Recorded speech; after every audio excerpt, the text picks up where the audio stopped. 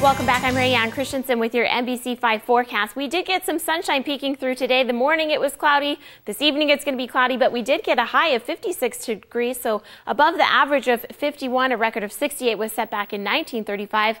Low today of 27, average 33. Record of 7 was set back in 1950.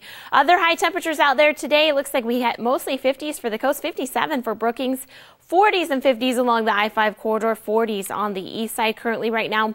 Starting to get a little chilly for the east side, 35 for Klamath Falls, looks like 30s for most of the region, 30s and 40s along the I-5 corridor. It looks like we are seeing 50s along the coast right now. Now we are in between low pressure systems and we have had mostly clear skies for the day, but we do have a storm right now that is making its way down into our area. Again, it's not going to be packing a lot of punch with it. We have just a very slight chance for some precipitation. We have that low pressure system right now that is making its way through our area. Now the big player is clear out here, and that could possibly be the one that is going to bring us some precipitation in the forecast, but that's not going to be until later this week, so it's still a little too early to tell.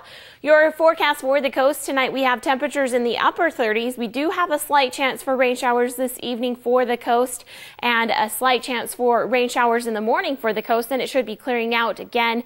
40s and 50s for the highs tomorrow.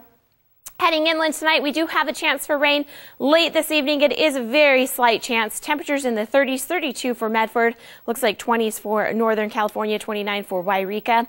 Slight chance for showers in the morning for the Rogue Valley, 43 degrees, and then it should be clearing out. We'll have partly cloudy skies. Roseburg has a higher chance for some precipitation tomorrow.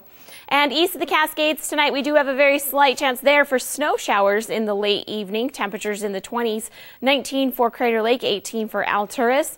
And for tomorrow, a slight chance for snow showers early in the morning. And it looks like for Chemult, we will have a slight chance for snow showers throughout the day. For the rest of the area, partly cloudy skies, temperatures in the 30s, so pretty chilly day tomorrow, 35 degrees for Klamath Falls.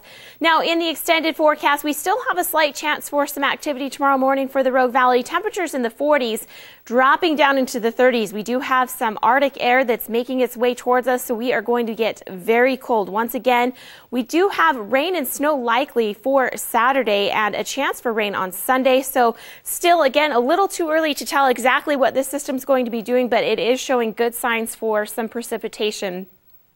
And for the Klamath Basin, again, a slight chance for tomorrow, then clearing out, partly cloudy skies to mostly clear skies for the week.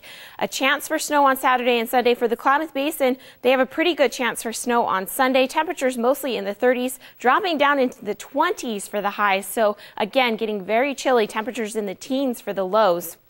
For the Mount Shasta Valley, we've got slight chance for tomorrow, clearing out as well Tuesday through Friday. Snow likely right now for Saturday and Sunday. Temperatures in the 40s, dropping down into the freezing temperatures for Friday and Saturday.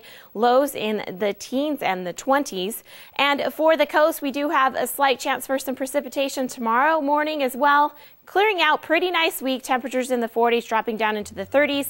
Again, rain likely for the coast on Saturday and Sunday, and lows in the 20s and the 30s. That is your forecast. Stay with us. We'll have more news and weather when we come back.